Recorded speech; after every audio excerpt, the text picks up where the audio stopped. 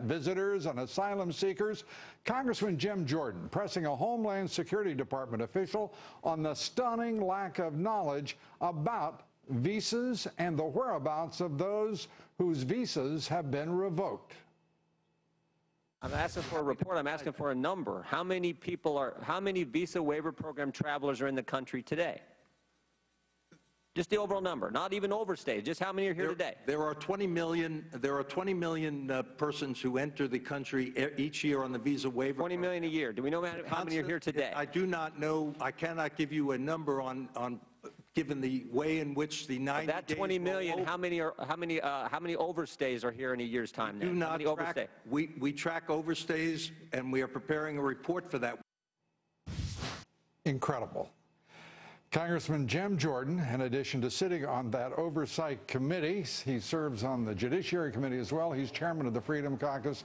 Congressman, you are one of the most patient people I've ever seen. I mean, that is stunning that an administration official responsible in that area would not be able to answer your questions. Well, remember, this follows after last week where the lady couldn't answer anything. She couldn't give us any numbers. At least this guy said 20 million visa travelers. And when we pressed him later in the committee, he admitted to, at probably a minimum, 400,000 overstays. So people who are past the time period that's allowed on a visa waiver, in the visa waiver program. And so what we want to know is how many of those overstays may have traveled to Syria, may have had some contact with, may have had some link to some terrorist group. So in the end, what I look at is, it seems to me, when you look at DHS and what they've been doing and what we found out in the last week, it's incompetence mixed with political correctness. Remember, we had this story earlier this week where for privacy concerns of foreign nationals, they weren't checking all the social media presence of these individuals. So political correctness mixed with incompetence is a bad combination, particularly when you're thinking about the security of the country. And I have to tell you, I'm sitting here laughing. I know I shouldn't. It is a serious matter. But this is so absurd. This administration, it seems to live at the nexus of incompetence and ambiguous goals and a sense of responsibility. This is unfathomable.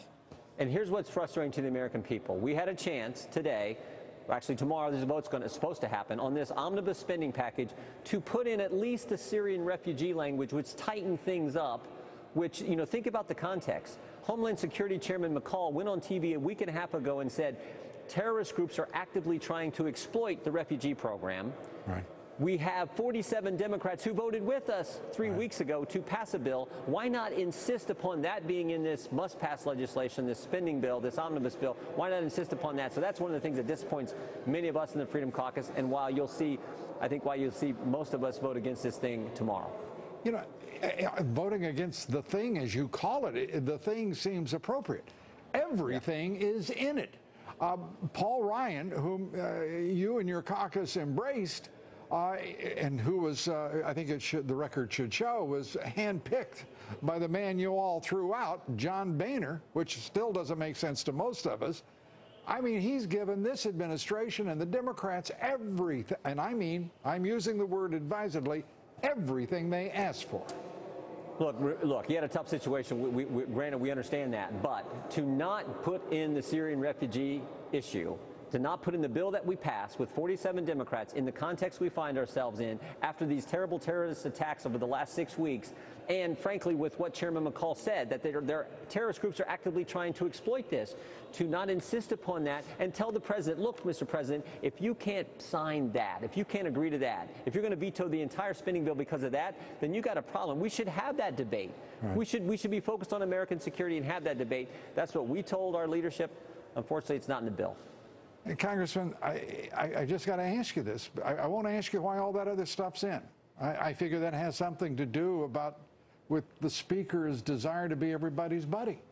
And he gets an easy pass here. I get that, I think. I don't like it, but I get it. Yeah. But what I don't understand is why the Speaker would not himself also insist, as you are laying the case out here and in the hearing today, to include the Syrian issue and the visa issue in that bill.